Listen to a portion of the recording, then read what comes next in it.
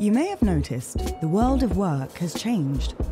Peak hours, daily commuting, gone. Our creativity and interactions adapted. Take Sarah. She hasn't returned that office chair she borrowed in March 2020. Most of us are finding more of a balance, and this balance is called hybrid working. But what is this hybrid working? It's a combination of time spent in the office and working remotely, usually from home, sometimes in pajamas.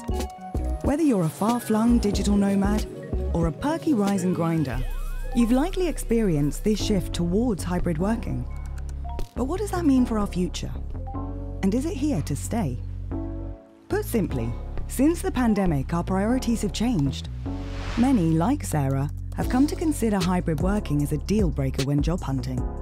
85% of UK employees want to work this way in the future. With such a seismic shift in workplace behaviour, decision makers are considering redesigning workspaces into culture spaces, which stimulate improvised collaboration and morale-raising social moments with colleagues.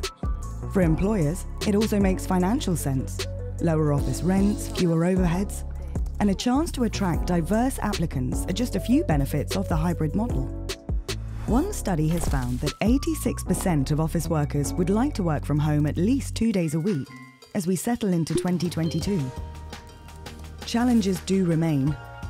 A lack of collaborative technology geared towards remote working, as well as the feeling of disconnect employees can feel compared to the way we worked pre-pandemic. With HP Presence, these issues, unlike interdepartmental drama, can be resolved. In a future where hybrid working is vital to business, smart tech will be key to success.